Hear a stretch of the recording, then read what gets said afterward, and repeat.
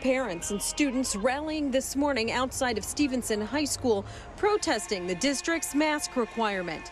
Gregory Abshire walked out of the building this morning along with dozens of other classmates. We are walking out today to not prove that masks are right or wrong, but it's about the power of choice. Everyone should have the choice on whether or not they want to protect themselves, and the school shouldn't be forcing this on us. The group rented a plane that flew over the Lincolnshire school with a banner urging the district to unmask our kids. All the parents here aren't saying, take masks out forever. We want a choice, and I think that's fair now. I think we're at that point where it's time for a choice.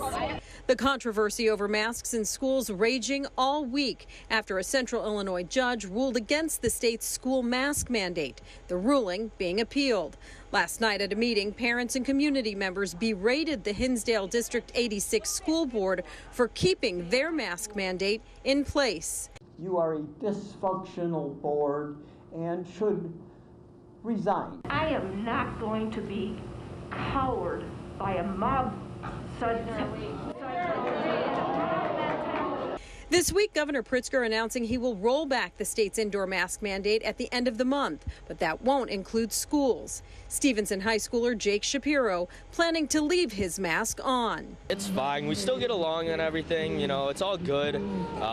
We respect our differences. Meanwhile, there's more mask fallout today. Geneva District 304 confirming that 2 school board members have resigned, one citing poor decision-making of top officials to the Kane County Chronicle.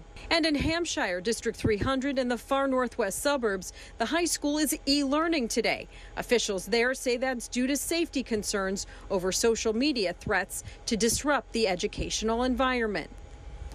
Also in Caneland District 302 in southwestern Kane County, officials there canceling classes today so that administrators can plan mitigation strategies. Hey, if you like that video, be sure to subscribe to our ABC7 Chicago YouTube channel.